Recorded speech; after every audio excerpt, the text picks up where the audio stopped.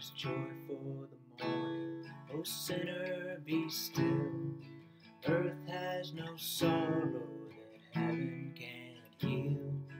Earth has no sorrow that heaven can't heal. So lay down your burdens, lay down your shame. All who are broken, lift up your face. O wanderer, come home. You're not too far. So lay down your hurt, lay down your heart. Come as you are. Come as you are. Fall in his arms. Come as you are.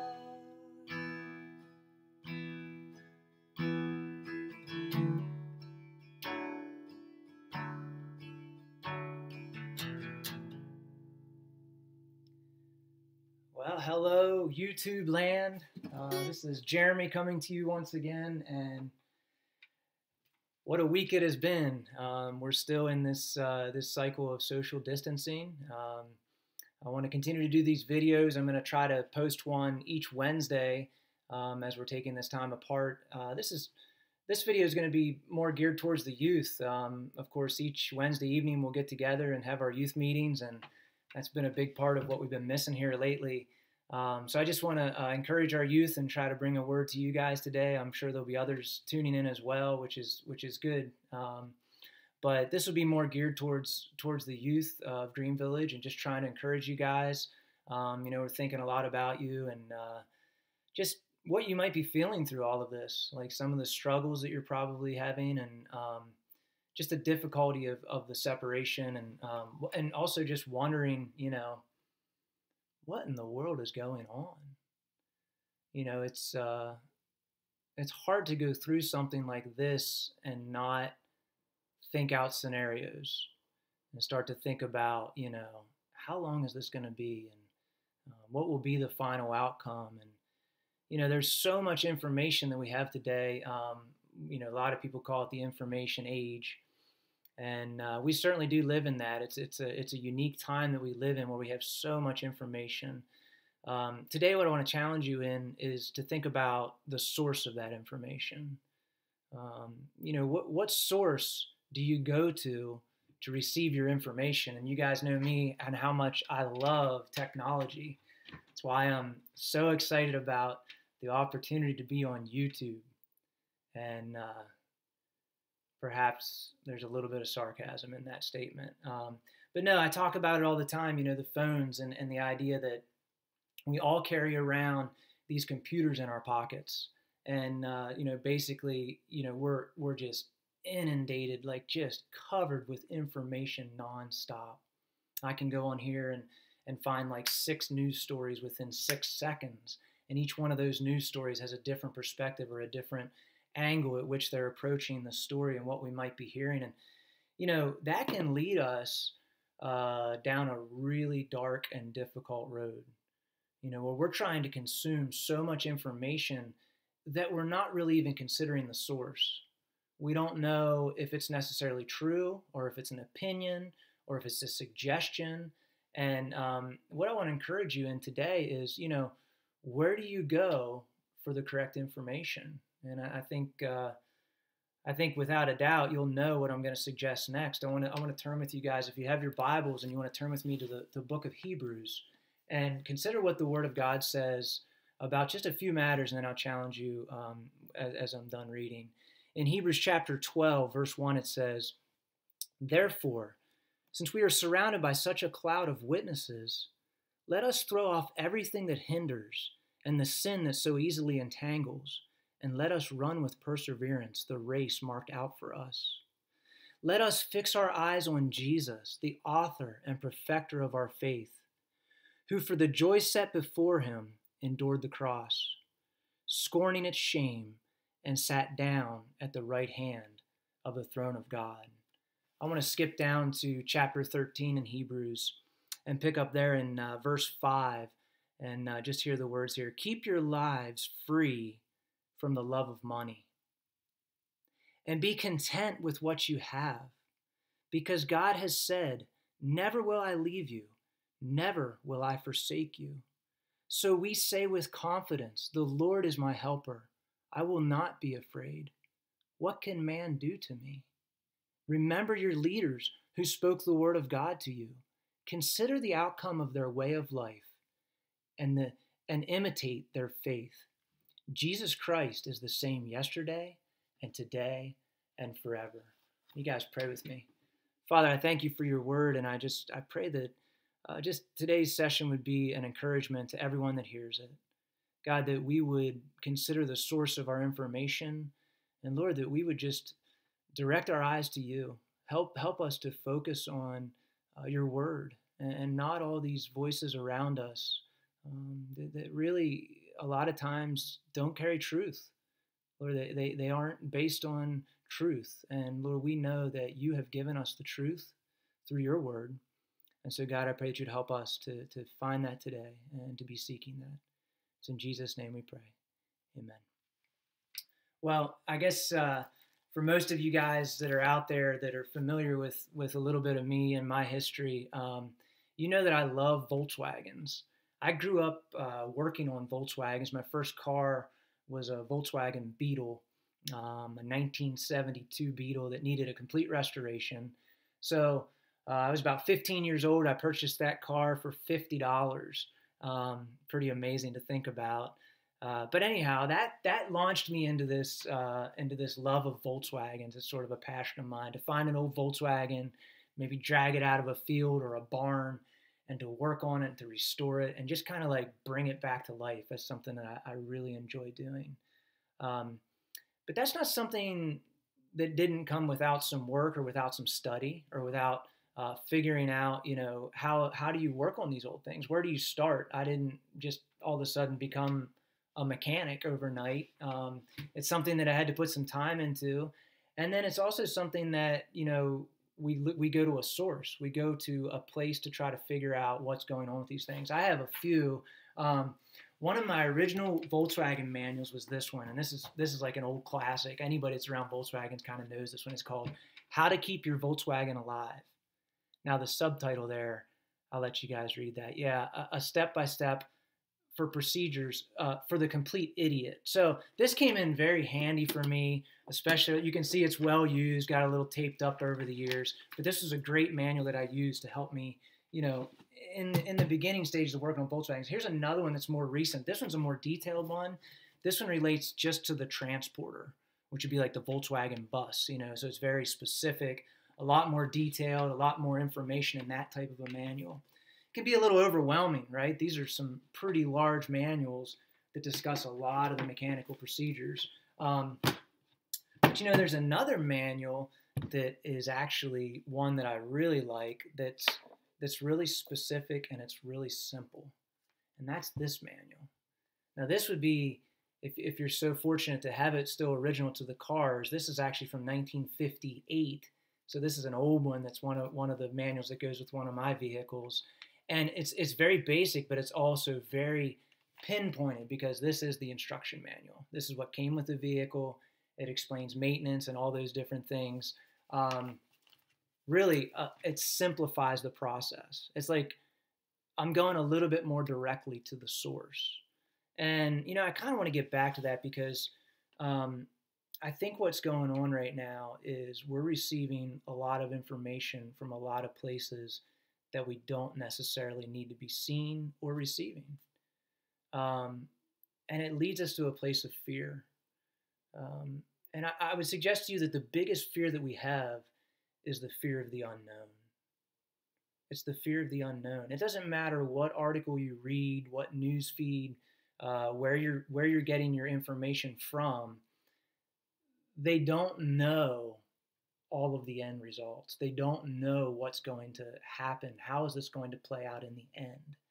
And what's interesting to think about is, I talked about going to the Word of God today, and for me, this is the original source. This book is not only full of truth, but it is full of the rest of the story. So this can not only bring us a sense of confidence and to a place of trust, and we read story and story again of God's faithfulness and places that we can go to that just bring us encouragement, but it also gives us the rest of the story. Like, we know that God is in control. Did you hear what he said there in verse 7? This is chapter 13 of Hebrews. Remember your leaders who spoke the word of God to you. Consider the outcome of their way of life and imitate their faith. The outcome of the way of life of faithful people, you think about that. What do you see in the quality of their lives? For me, when I think about the people that have influence in my life, the men of faith and the men and women who have trusted God and different things in that heritage that I have in growing up, those are people of peace. Those are people who have a true content heart. And that is because their source is the Word of God. Their strength is coming from God alone. And I want to encourage you, especially young people, there's so many different places that we go to for this information. And just like I mentioned in these manuals, it's like there's things that can give you a point in the right direction. But there's such a simplicity to coming back, to the original source, to the original spot where it's just a basic understanding that we have the truth in front of us. We just you need to make a decision to go there. And as well as I do, I can get as many books that refer to this book, just like sort of like the Volkswagen thing. I have other books. I have a bookshelf here behind me that's full of books. Books that can encourage us and can lead us and maybe help us in our studies. There's also, large books with complete studies of the Word of God that lead us through it and those are good things. Those are good things that you can use. But my encouragement to you is this: those do not take the place of the Word of God. And so my challenge is this, get the Bible in your hands. Like, in this time of uneasiness, like in anxiousness, everything that's going on, everything that is pulling us every which way. And it's like, we have the instruction manual right here. We have a place where we can go and we can hear the very words that can be of encouragement. The early part of the chapter 12, it says, fix your eyes on Jesus, the author and perfecter of our faith, who for the joy set before him endured the cross. What was the joy set before Jesus Christ? He did not remain in the grave. I am very hopeful that in a few weeks we can gather again and we can celebrate Easter together. Easter, for us, for the Christian, that's the celebration of our faith, the resurrection of Jesus Christ. That's the hope that we live in. That's the joy that we live in. Doom and gloom is the cycling out of worst case scenario. And man, I hope that you're not going down that path, because through Jesus Christ, we already have the best case scenario. Did you hear what the joy was set before? That says, and he sat down at the right hand of the throne of God. If you're a believer listening to this today, that's the hope we have in Jesus Christ. We're going to stand one day in the glory of God. That's what, like, us dying is a temporary thing. Just like Jesus going down in the grave was a temporary thing. We will be raised to new life in Jesus Christ. And that's awesome. That's exciting. But it's not something we dwell on. It's not something we really fix our eyes on and think about all the time. And I will suggest to you the reason for that is because we have all these other sources. We have all these other things that are taking the place of that. There down in chapter 13, I opened up with verse 5. It says, keep your lives free from the love of money and be content with what you have. Are we content with what we have? In our American culture, I would suggest to you, Never. We're never satisfied. There's always the next level of contentment, right? If I have a little bit more in my bank account, my nest egg, if it was at this place, then I could be content. But, that's not what brings fulfillment. That's not what brings satisfaction. We'll be found empty time and time again when we put our faith and our trust in anything but the Lord. We're putting our trust in temporary things. If my closet is full of toilet paper, I will be okay. In the scheme of it, that doesn't matter. Like, that's such a minor thing, and yet we're putting our faith in things that are temporary. It's interesting. It's almost like we have this idea that if we can just have those things and be sheltered, then we're going to be okay. If the government could take care of this, or if the government could take care of me, or if I have enough supplies, then I'll be okay. But at the end of the day, those are not what satisfies. That's not what fills us up. It has to be the understanding that we have hope in Jesus Christ. I keep thinking about, why do I have to fix up these old Volkswagens? Why is it that I have to go through these manuals and work on these old cars? Well, the reason is this. They're broken. They've been neglected. They're old, and they're broken down. And I keep thinking about our situation, when things are going and running perfectly and smoothly and everything's going well with us, our hope is in those things. Like, it's taken care of us. We're provided for. Nothing to worry about. Everything's here for us. It's there for the taking.